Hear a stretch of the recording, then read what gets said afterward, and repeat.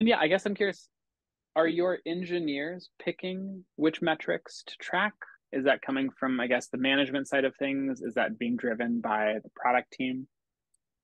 I would say most often the engineers are tracking these things. So while we do certainly have metrics that are geared toward product, right, and understanding usage, um, we as firmware engineers get the most value out of understanding the performance and the issues of the new features. So product will have input on the behavior itself of a new feature, but we will take that input and decide and determine what specific metrics we will need to record to make sure that feature is successful once we roll it out to the field. So we use our specific knowledge of our software and firmware architecture to determine what metrics and traces are make the most sense to add.